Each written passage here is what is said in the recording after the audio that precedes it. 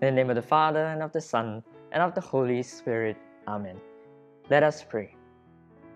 God of might, giver of every good gift, put into our hearts the love of your name, so that, by deepening our sense of reverence, you may nurture in us what is good, and by your watchful care, keep safe what you have nurtured. Through our Lord Jesus Christ, your Son, who lives and reigns with you in the unity of the Holy Spirit, God, forever and ever. Amen. A reading from the first letter of St. Paul to the Corinthians. Brothers, I myself was unable to speak to you as people of the Spirit. I treated you as sensual men, still infants in Christ. What I fed you with was milk, not solid food, for you were not ready for it, and indeed you are still not ready for it, since you are still unspiritual.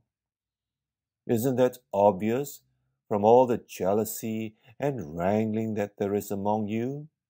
From the way that you go on behaving like ordinary people? What could be more unspiritual than your slogans, I am for Paul, and I am for Apollos? After all, what is Apollos, and what is Paul? They are servants who brought the faith to you. Even the different ways in which they brought it were assigned to them by the Lord. I did the planting, Apollos did the watering, but God made things grow. Neither the planter nor the waterer matters, only God who makes things grow. It is all one who does the planting and who does the watering, and each will duly be paid according to his share in the work. We are fellow workers with God. You are God's farm, God's building. The word of the Lord. Happy the people the Lord has chosen as his own. They are happy whose God is the Lord, the people he has chosen as his own. From the heavens the Lord looks forth. He sees all the children of men. Happy the people the Lord has chosen as his own. From the place where he dwells, he gazes on all the dwellers on the earth. He who shapes the hearts of them all and considers all their deeds. Happy the people the Lord has chosen as his own. Our soul is waiting for the Lord. The Lord is our help and our shield. In him do our hearts find joy. We trust in his holy name. Happy the people the Lord has chosen as his own. Alleluia, alleluia. The word of the Lord remains forever. What is this word? It is the good news that has been brought to you. Alleluia. The Lord be with you. A reading from the Holy Gospel according to St. Luke.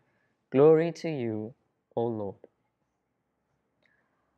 Leaving the synagogue, Jesus went to Simon's house. Now Simon's mother-in-law was suffering from a high fever, and they asked him to do something for her. Leaning over her, he rebuked the fever, and it left her. And she immediately got up and began to wait on them.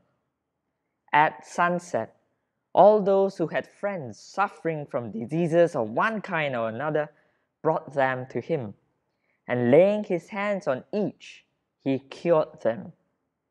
Devils too came out of many people, howling, "You are the Son of God."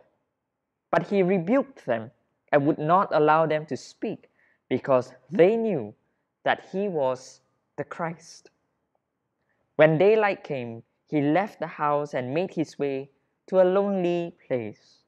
The crowds went to look for him, and when they had caught up with him, They wanted to prevent him leaving them.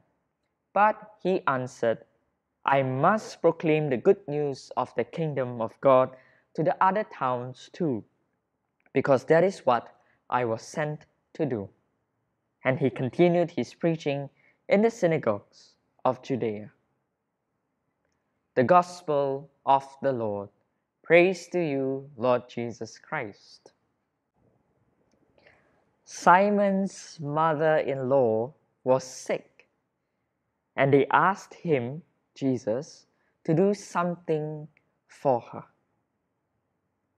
It takes humility to ask for help. And so, my dear brothers and sisters in Christ, are there areas in our life that we need help? That perhaps that we are sick, spiritually or physically? Perhaps there are areas in our life that we are not so proud of, that we are not free. And today's reading invites us to approach Jesus for help.